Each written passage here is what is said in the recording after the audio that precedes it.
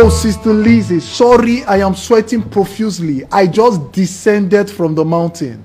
April 17th, exactly 2:30 a.m. I was in a trance and I saw 5 girls. 3 from choir, 2 ushers. I said, God, what is this? God said to me, son, one of these girls will be your wife.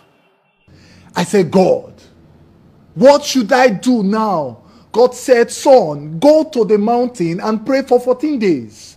Immediately, Sister Lizzie, you won't believe it. I packed my things and I went to the mountain. And while I was praying and fasting, I said, God, reveal to me that particular one that will be my wife. On the 14th day, behold, I heard the voice of the Lord like a thunder saying, son, I want to deliver to you that woman that will be your wife. And behold, as I looked, I saw you coming down from heaven with a wedding gown.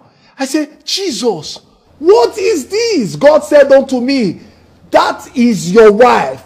I said, God, I know Sister Lizzie from a distance. God said, go and meet her. Tell her what I have said. It is only the violent that taketh it by force. So I ran down here to tell you straight away that God said you will be my wife. No. Yes? I said no. Yes. If God says yes, who can say no? It's true, nobody can say no. Sister Lizzie, why are you crying?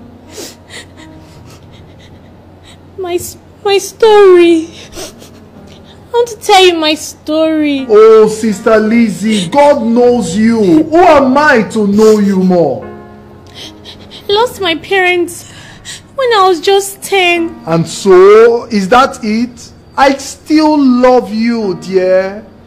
Before 18 years, I slept with 64 men. Committed 18 abortions. Zuka Sukatada. And I don't have a womb.